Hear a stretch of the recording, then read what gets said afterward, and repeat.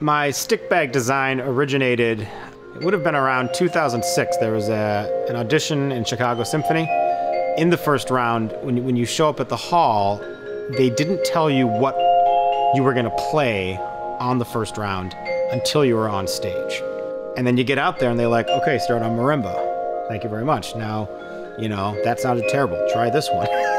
Go to xylophone. Okay, that was terrible too.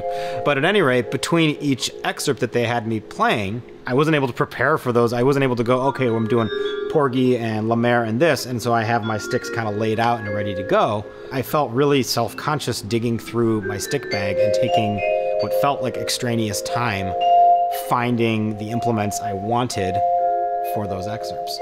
So after they promptly cut me wisely from the first round, on the plane ride home, I sort of started thinking, like, this is stupid. Like, why do they make these bags with these giant pockets and these big reservoirs? And then I started thinking about being at work. Same thing happens in rehearsal. You're playing a passage and then you realize, like, actually, you know, I want it to sound different. I want to try this other pair of sticks. And then you're back there like a dingbat, you know, rifling through your bouquet of flowers trying to find the right pair of mallets.